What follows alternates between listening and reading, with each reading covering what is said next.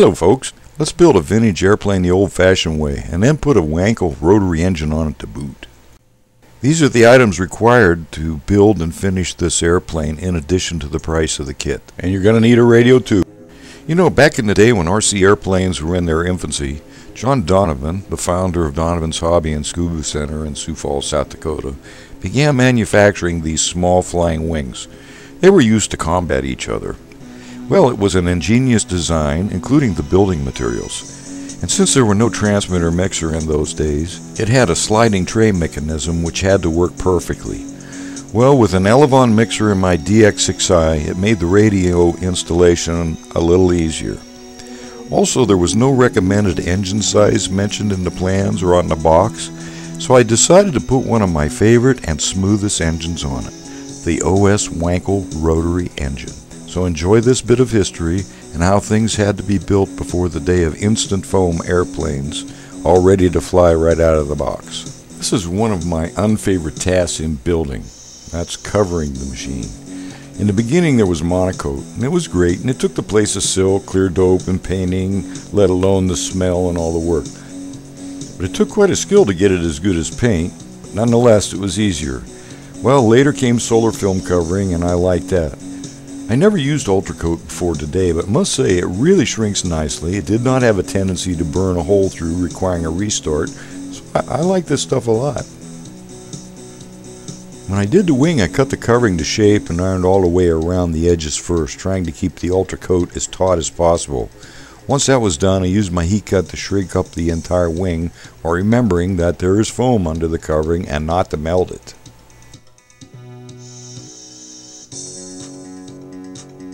You know, a standard way of mounting the wings to the fuselages back in the day was to glue in hardwood blocks where needed, then drill and tap them for 1/4-20 nylon bolts to hold the wing on. If there was a crash, the bolts would break, saving lots more damage.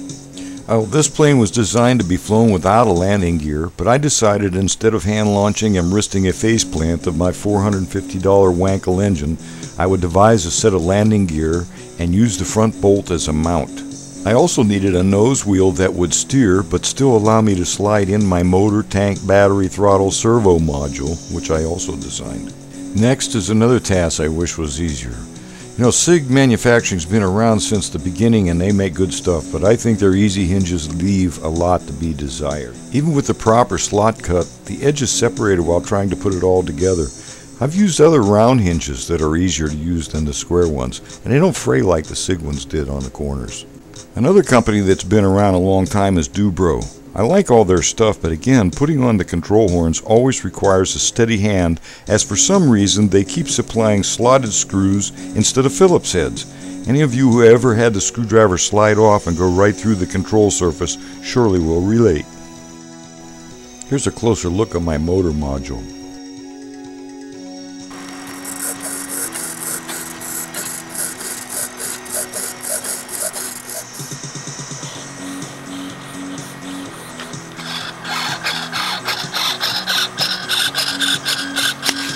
I always put my power switch on the right hand side. That way the exhaust from the, which is going to be on the other side, won't get in the way. Next I made the hatch cover as per plan. I think it could use smaller screws, but nonetheless it's ingenious. I used amazing goop to glue on the rubber silicone tube which I use for rubber bumpers front. Makes it a little more snug. Next, the dual rudders need to be bolted on. It's best to do this last as it is necessary to see where to drill the holes without drilling through a servo. Everything was designed to be easily replaced as there's usually more than one combat heat, so quick change was always necessary.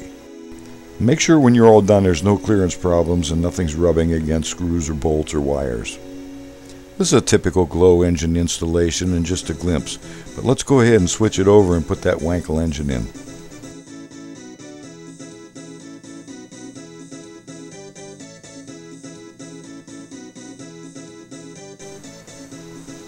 Here's my power module with the engine, tank, battery, and the throttle servo.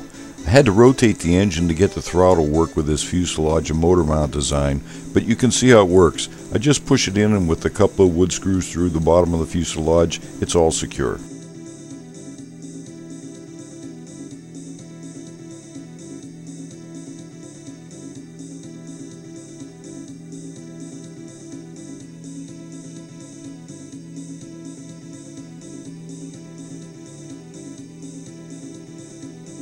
First I'm going to run the engine to make sure all is well. The best part about this engine, besides the amazing power, 1.2 horsepower at 20,000 RPM, is that there's no low-end needle valve adjustment. And it makes it easy to set.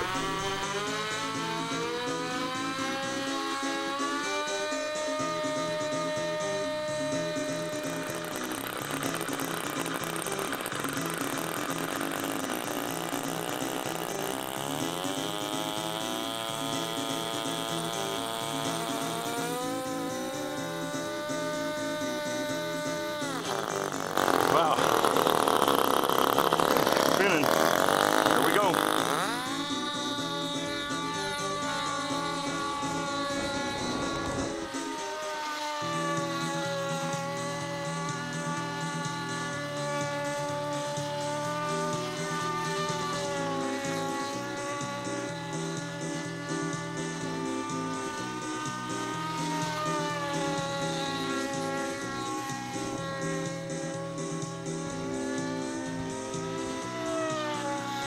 Wow, that sucker is fast.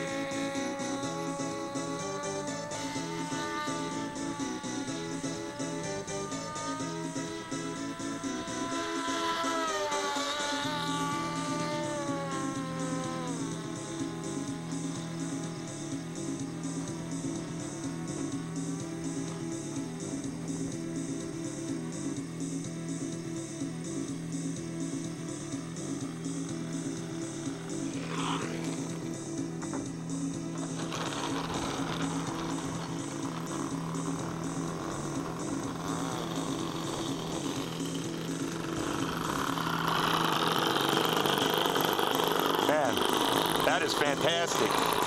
Absolutely fantastic. Good job, John Donovan, in your honor, man. I love it. Holy mackerel. Look at that idle.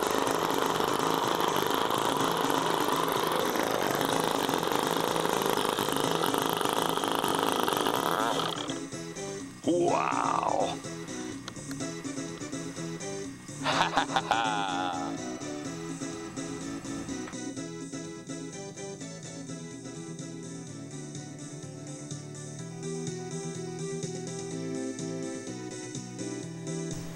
Stay tuned, because the next flight will be even faster as I continue to lean out the mixture for this altitude without overheating the engine.